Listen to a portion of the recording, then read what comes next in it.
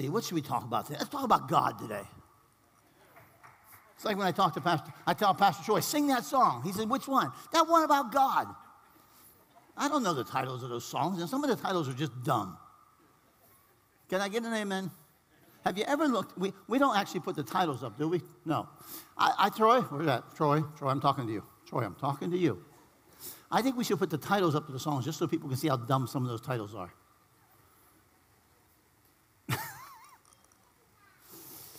Well, I'm going to do a second message in Fear Not. Today I want to talk about the face of the redeemed. I've been thinking about this. I'm going to do a number of messages on fear. There's a lot of things in this world that can cause fear. There's a lot of people who are walking by fear. I counsel people. I talk to people. I watch stuff. And I want you to do me a favor. Can you help me out this morning for a moment? Can I count to 3? Can you all give me your best scared face? 1, 2, 3. Some of you are not playing. Oh, wait, that's your normal look. Never mind. Some of you aren't very good at this. Okay. How many of you like roller coasters? How many of you hate roller coasters? How many of you will not go on a roller coaster? How many of you have ever gone on one and thought you were going to die? Well, let me show you. Let me show you. Look at this guy. Look at this little guy. I mean, he's pretty sure the angel of death is on that thing with him. Right? I mean, hey, come on, honey, let's go. This will be fun. For the rest of his life, he's been traumatized. He's still in therapy today. How about her? Whoa. I don't know which I'm laughing at more, the face or the hair. How about this one? Whoa. She's not sure she's going to make it. Then, of course, there's this one right here. She's in therapy after that little girl, okay? Or that little boy, she comes in, okay? How about this one? That's not good. And this one's like, dude, what's wrong with you? Like, I'm not riding a roller coaster with you ever again, man. Now, this one here, I like. This is one of my favorite ones right here. Little girl's having a blast. Like, she's just like, this is so much fun, Dad. Dad's like, dear Jesus. But it gets worse.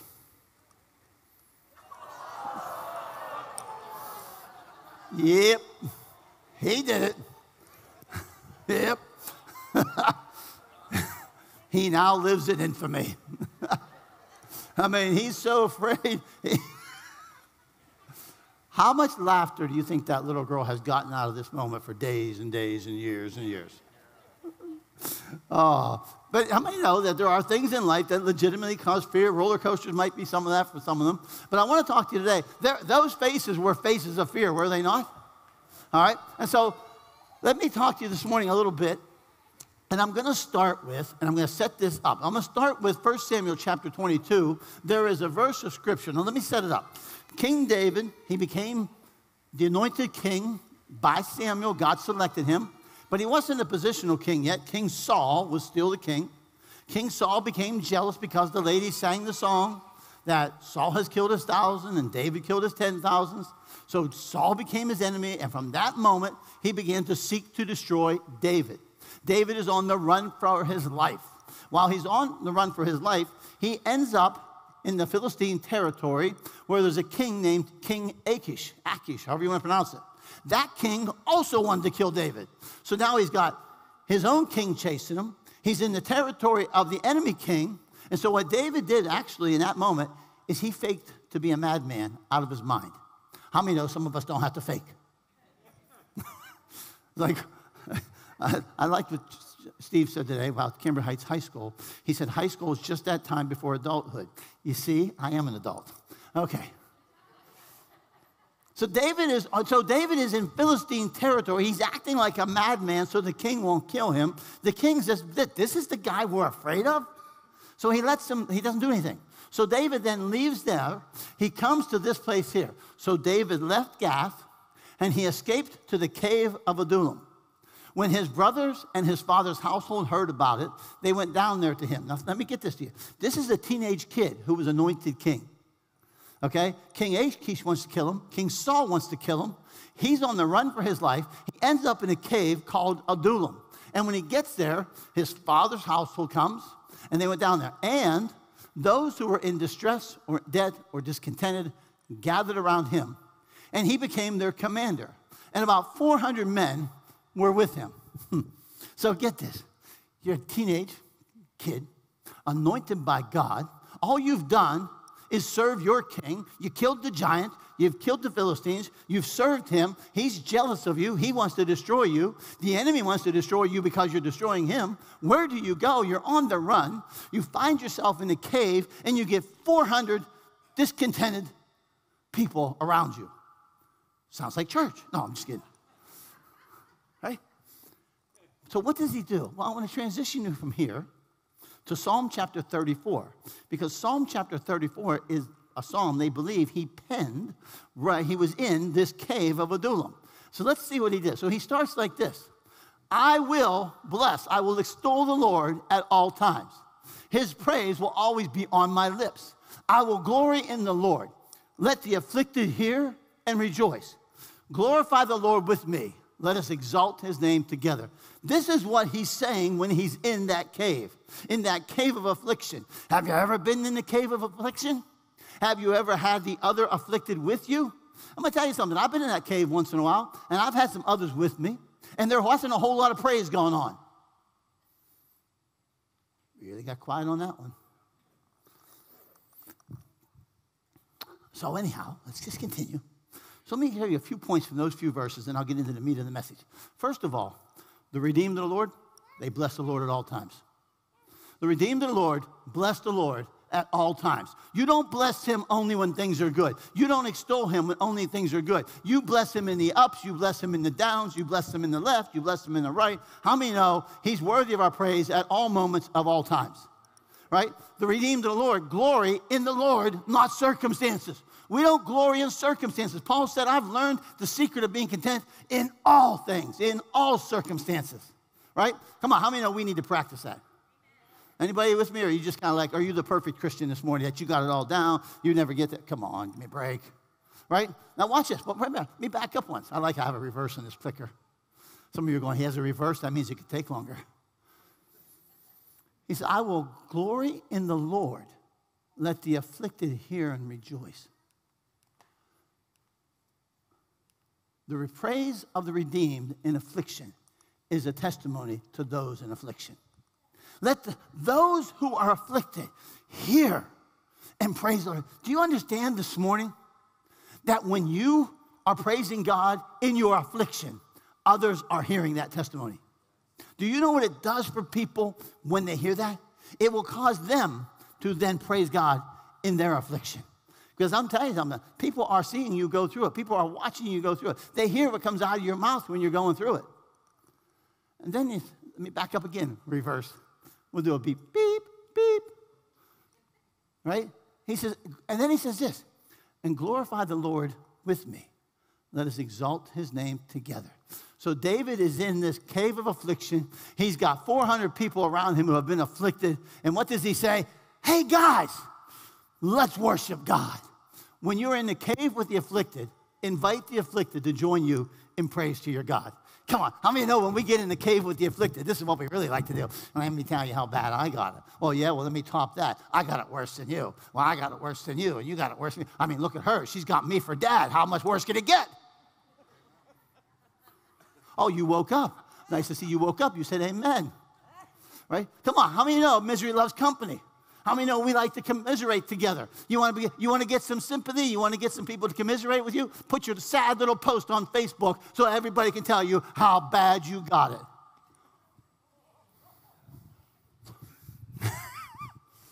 I'm just saying, come on. We know we all do it, right? I can't do it. I've been in Facebook jail since May 17th. So if you think I'm picking on your Facebook post, I'm not, because I can't get on. Why, my life's been better. David says, come on, rejoice with me. We might be in a cave of affliction. We might be on the run from Achish. We might be on the run from Saul. But come on, let's magnify our God. Let's lift up our voice this morning. How many know David was the leader of the group? How many know you can set the tone in your cave?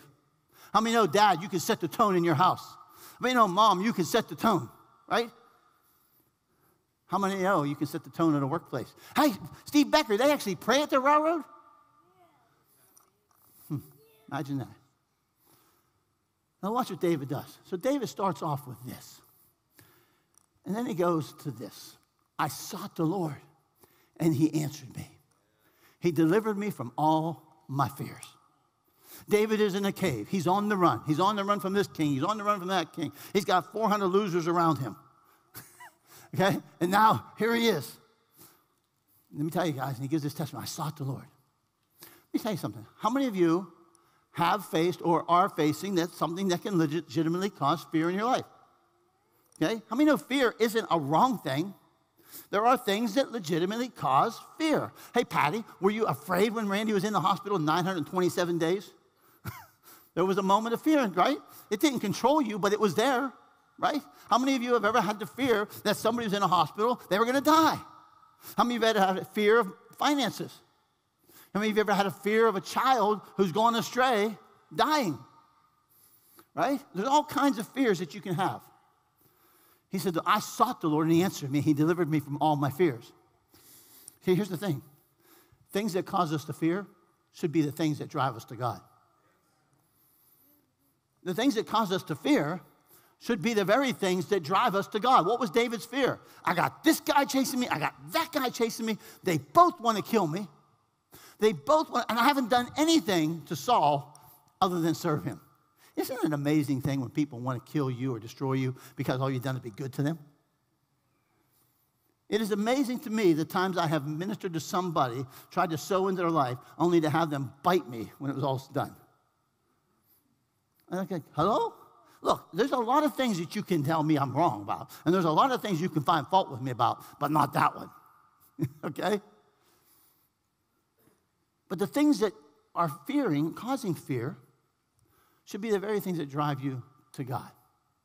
When your enemy is seeking you, seek the Lord. I mean, no, he's constantly seeking you. He's seeking whom he may devour. He roars as a roaring lion, seeking whom he may devour, seeking whom he may destroy, right? And in the midst of that, there are times where there are fear. But what do I do when there's fear? David said, I sought the Lord. I sought the Lord. The things that cause fear should drive you to the Lord, not away from him. But what happens is, when fear enters in, how many know then we want to lean on our own understanding? How many know when fear enters in, we want to walk by sight, not by faith, when it's the time to walk by faith and not by sight? Why do we do that? Well, we seek the Lord because we're confident the Lord will answer, right? Sometimes we may not like the answer. How many have ever sought God to get an answer and you got an answer but you didn't like the answer? Only a couple of you? Listen, I told you a couple times now about that big behemoth monster building sitting over on 11th Street. Not Hope. That Hope was beautiful and wonderful. And it's that other big monstrosity over there. That 77,655 square feet of energy-sucking space that I didn't want to buy because I didn't want the headache and it to be the albatross and all that stuff that I said it would be. And then when I bought it, I found out I was right. And the Lord says, and one day the Lord says, very plainly said, buy the stinking building. I'm telling you, I wasn't excited. How many know Jonah wasn't excited to go to Nineveh? How many know every answer from God isn't, oh, thank you, Jesus? Some answers are, okay, Jesus. I'm going, but I'm going kicking and screaming. Right? But how many of you are confident that your Lord will answer you? David called because David was confident that God, when I call, he will answer. We seek the Lord because we need rescued from our fear and our enemy. Got thinking about that. You know what happens sometimes? Sometimes the fear of our enemy is, the fear our enemy causes is worse than our enemy. Who's the enemy? The enemy of our soul is defeated. The enemy of our soul was defeated already by Jesus at Calvary. You remember the story of David when David first got anointed king? He's got the anointing on him. He goes to the battlefield. There's David. There's the men. There's Israel, the armies of Israel, all the fighting men. And then there's that giant called Goliath. He comes out twice a day, taunts them, asks for somebody to fight him, defies God. Twice a day for 40 days, the armies of Israel ran in fear because of this breathing, towering man who was throwing out these threats. But yet David says, huh? What? Let me at him, and I'll kill him. Let me at him, and I'll kill him. And he did. How many know it was the fear of the enemy that was worse than the enemy himself? The men of Israel ran 80 times because of their fear. David, on the other hand, didn't. Did you know this morning that there are times the enemy threat? How many? Okay, how about this? How about this? How many parents in the house? How many of you parents have ever issued an idle threat? Come on. If you do this, I'm going to do this, and you know you weren't going to do that. And guess what? They knew you weren't going to do that either. But you were trying to instill fear. The problem was you, they didn't believe you. The problem was you didn't have any bite to that bark. But we try to cause fear by our words and intimidation so they won't do something, and it doesn't work. You know the enemy's the same way? Do you know the enemy's always breathing? He's always talking. He's the adversary. How many know he's accusing 24/7? He's always coming against you. He's always coming to you. He's going to tell you, I'm going to take your kid. I'm going to take your husband. I'm going to take your wife. I'm going to do this. I'm going to do that. How many of you know that he is toothless? But yet, if he can cause fear, that fear is worse than he himself. Because it begins to govern and dominate our life. And David says this, in this very same psalm that he's writing in this cave of affliction. Those who look to him are radiant. Their faces are never covered with shame. Those who look to him are radiant. Those who look at that word look means to give attention to give our attention to him. You know what we do when we get into fear? We give our attention to the thing that's causing the fear. In moments of fear, we give our attention to our fear or to our God. We made to make a choice, right?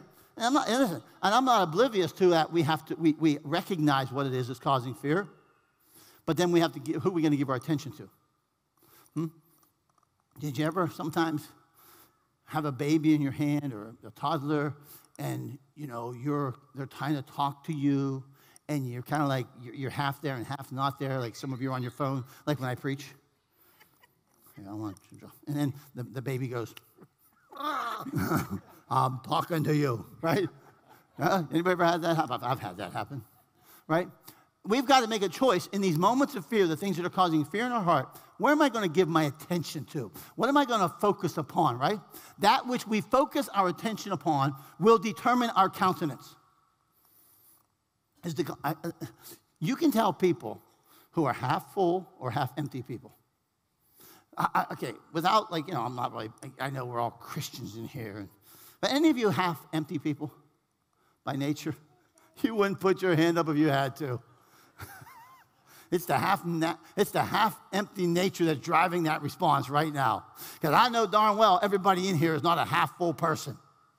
How many of you ever get into a situation, you might feel a little sick, you got a little symptom, and you go to Google and you pick out the worst possible ending? Oh my gosh, I'm going to die from this. Some of you do it. You got a cold. Oh my gosh, I have COVID and I'm going to die. Your countenance gets established by what you're focusing upon. I told somebody go fast the news for a while. Stop watching Fox. Turn it off. It has set your countenance. You need to fast for a season because it has set your countenance. Fast the news for a while and watch it. Let me tell you something. There's a lot of stuff I don't see on Facebook right now. Praise the Lord. I haven't once, Troy, since May 17th, I haven't once looked on and said, you narcissistic, selfish person. But Facebook sure is a narcissistic thing if you want it to be. When we go to the Lord, here's what happens. We draw from his radiance, which then makes us radiant. How many know that you're going to him and you are drawing from him, right? Listen, I've often said this.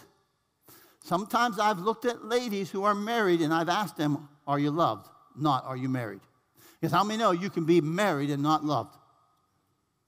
The Bible says there's 4 things the world can't bear, and one of those 4 things are an unloved married woman. How many know that sometimes you can look at the countenance of a lady and you can tell if she's loved? Oh, it got quiet in here.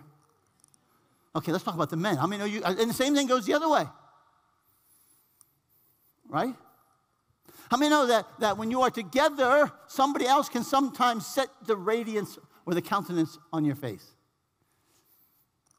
Well, here's what happens. When we go to the Lord and we're going to draw upon him, what are we drawing from? We're drawing from his radiance. Remember what Paul said? Paul said this, but we all, with unveiled faces, behold as in a mirror, the glory of the Lord. And we're being transformed into the same image from glory to glory, just as by the Spirit of the Lord. How many of the Lord sets our countenance? How many know we can go to God and God can make us shine? God can make us radiant. That God can change the countenance of our face. This is what David was saying. David was saying that he would be radiant. He would not be ashamed. How many know when you are born anew from above by God through Christ, how many know you don't walk in shame anymore? You lift up your head, right? Here's the deal. You become what you draw from. I was listening to a young man yesterday. He went to play for Penn State. When he went to play for Penn State, they told him, the nutritionist said, you need to gain 30 pounds. Would you like to have that problem? I know some of you do have that problem, and we don't like you. Okay, all right. But, he goes, well, you got to gain 30 pounds. I'm going to gain 30 pounds. She said this. She said, eat a cheeseburger a day. Okay. And what kind of beer do you drink? He said, I'm 18, ma'am. She said, yeah, right. What kind of beer do you drink? Right? And he was to do this, and he ended up gaining 30 pounds. Why? Because he became what he drew from. How many know this morning that you will become, what you eat?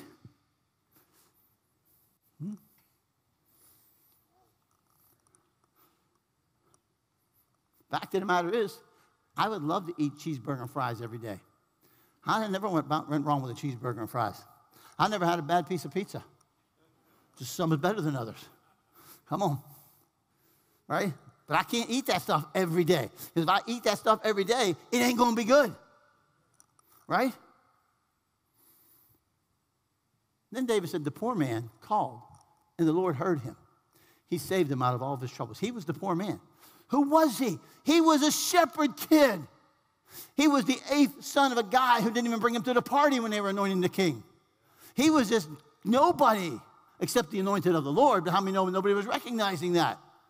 All right? He was poor. He didn't have any money. He didn't have any name. He didn't have anything that would protect him from his enemies. He could fight, and he had the anointing of God. But outside of that, he had nothing. And when he was in Gath with King Achish, he had nothing. When he's in the cave, he has nothing. But this is what he said. The poor man called, and God saved him out of all of his troubles. Now watch this. Then he says this. Because the angel of the Lord encamps around those who fear him, and he delivers them. Come on. Do you ever camp around your kids, parents? I text Tony the other day. I watch the kids 3 days a week. They come to work here. Pray for the workers.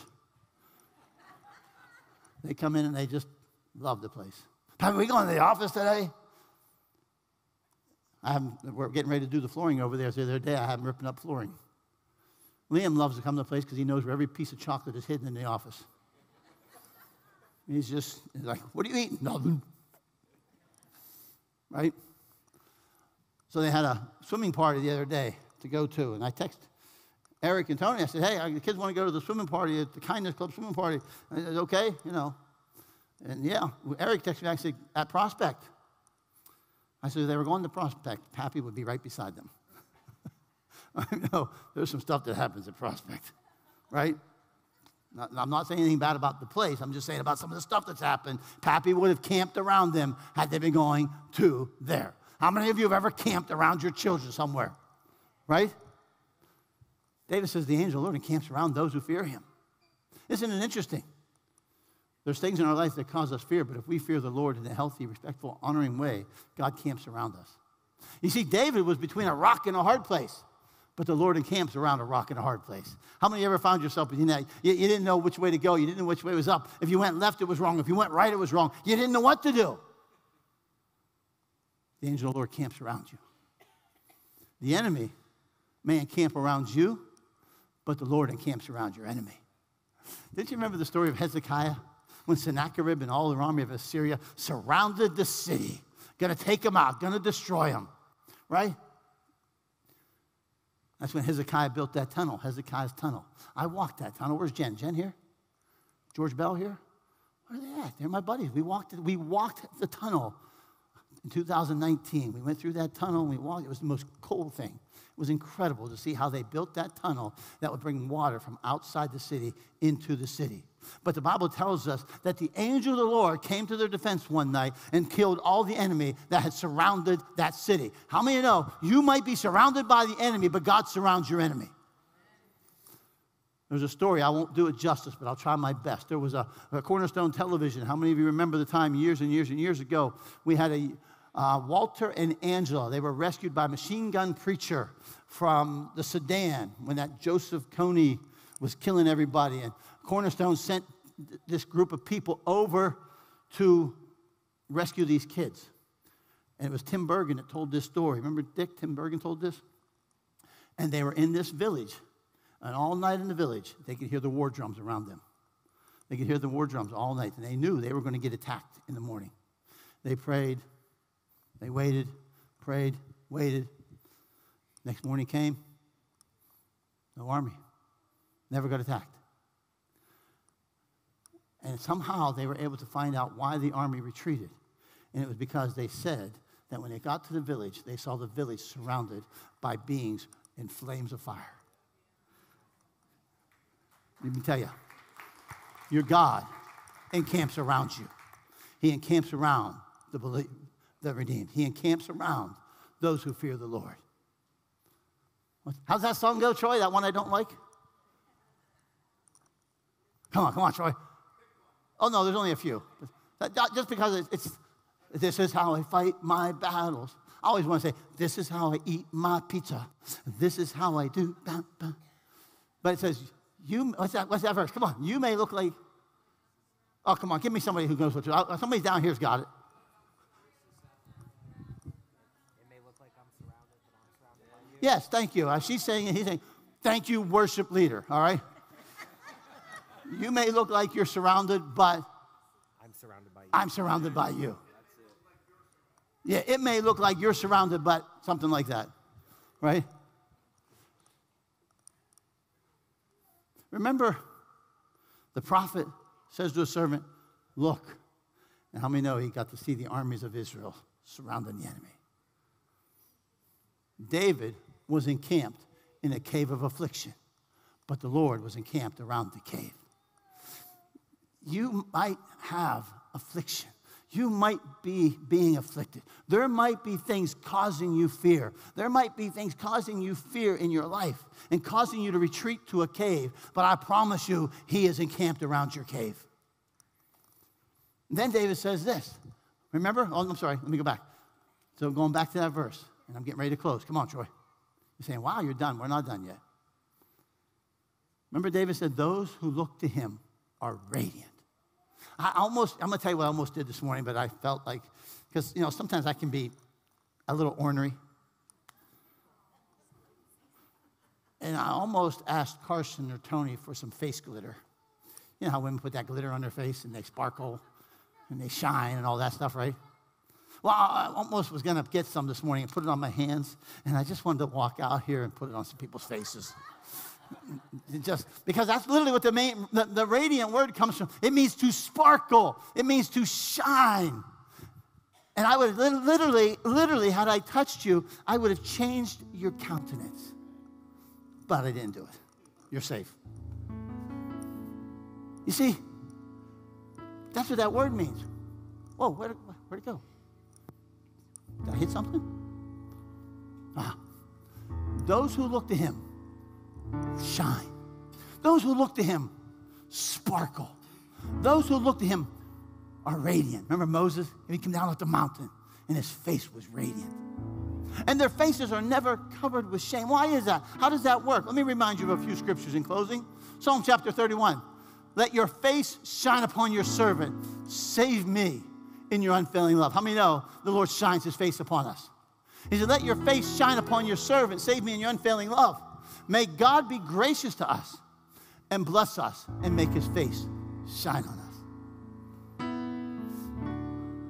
I was walking in the office, coming in this morning.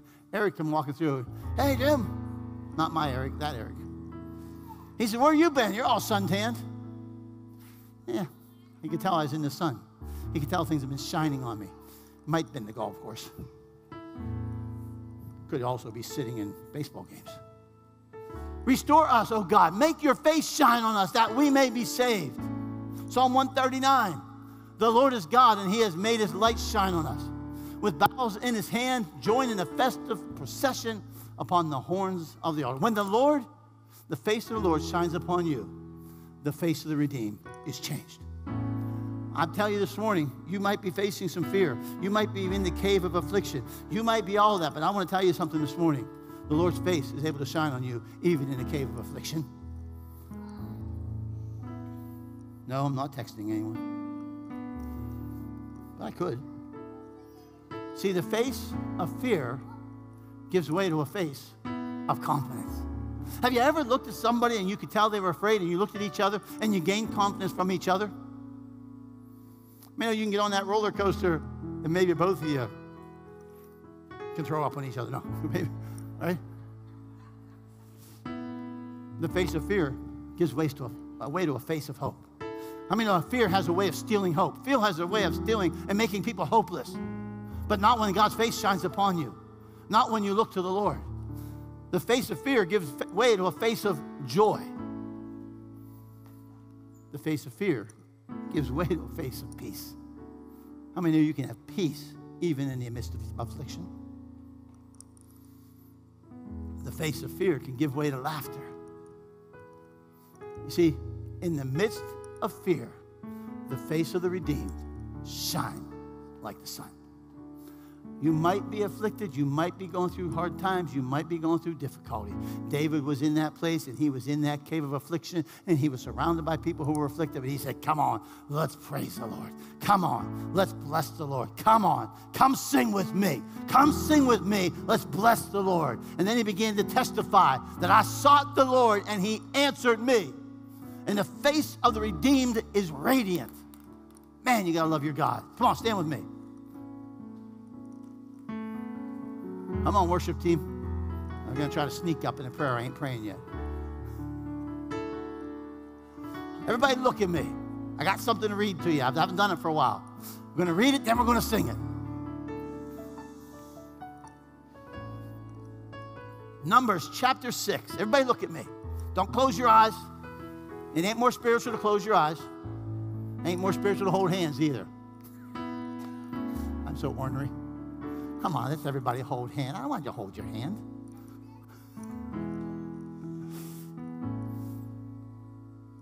The Lord said to Moses, tell Aaron and his sons, this is how you bless the Israelites. Say this to them. The Lord bless you and keep you. Come on. The Lord make his face shine upon you. And the Lord be gracious to you. And the Lord turn his face towards you and give you peace. Man, the Lord bless you. His face shines upon you. If his face shines upon you, your face shines. He's gracious to you. He gives you peace. It's the redeemed of the Lord that are blessed by the Lord. The redeemed of the Lord have a face. And so I got to thinking, I said, Lord, how do I want to close this service today? And I said, yeah, that's what I want to do. Yeah, we haven't done it for a while. We did it for those kids over here. So this is what we're going to do this morning. Worship team, get ready. That side, turn like this and look over there. That's right. And this side, turn this way and look that way. Don't you close those eyes. You keep those eyes open. Because we're going to sing a song of prayer over each other this morning. And it's called The Lord Bless You and Keep You. The song's called The Blessing. Come on, bless each other right now. Come on, Troy. Father, today in this house, there are those That God, they're going through times, they're going through uncertain situations, they're going through moments of fear and moments of anxiety and moments of affliction. And Father, the enemy camps around them sometimes, but you camp around the enemy. Yes. Your face shine upon them. Your face shines upon them. Yes. In the deepest, darkest hour, your face shines. In the deepest, darkest confusion, your face shines.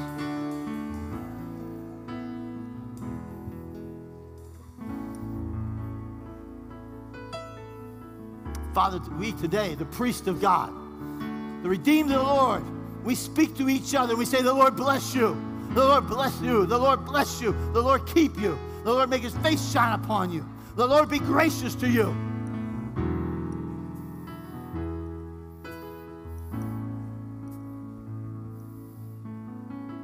Father, in our cave of affliction, may we testify so others can hear. May we praise you so the afflicted would hear and give praise to you. In our cave of affliction, may we say with others, come worship with me. Come sing with me.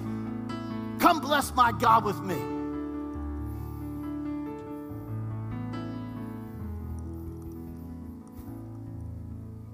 Make us shine, Father.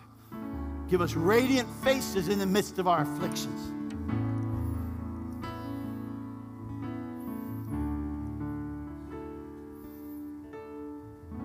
Let me close with this. Everybody look at me. Don't look at me. Don't look at me. Eyes closed, head bowed, that whole thing. Let me tell you where this starts, though. It starts by becoming the redeemed of the Lord. But how do I become the redeemed of the Lord, you might ask? You simply accept what Jesus did on Calvary. You come to God through Jesus. You come to God saying, I'm guilty. I deserve death. I was a sinner. But I believe that Jesus died for me. But I believe that Jesus went to a cross and paid for my sin. And I want to accept that by faith so I can be saved by grace. I want to be the redeemed of the Lord. But the redeemed of the Lord only become the redeemed of the Lord by accepting the purchase price of the blood of Jesus Christ. Not by going to church and not by doing good things, but by what Jesus did. And this morning, if you're here with every head bowed, every eye closed, and if you've never done that, and today you say, I want to become the redeemed of the Lord, raise your hand nice and high. We got one right here. We got one right there. Pastor John, I'm going to need you. Just keep your hands up, guys. Ladies, guys.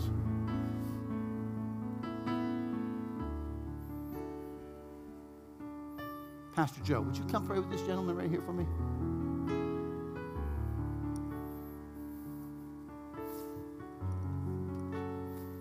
Is there anyone else?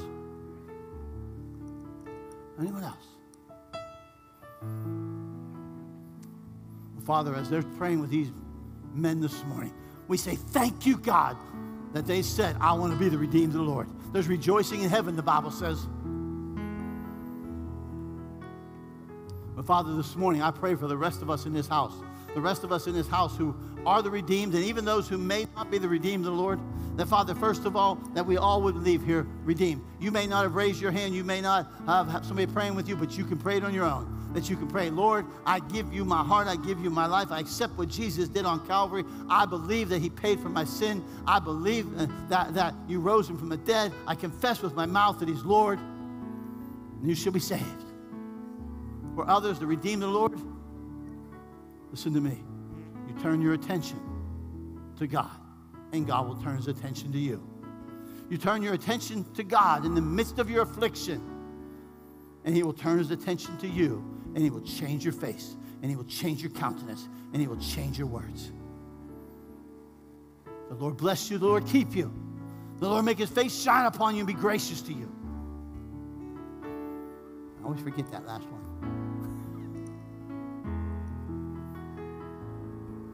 And turn his face towards you and give you peace. In the name of the Lord Jesus, I bless you. Have a great week.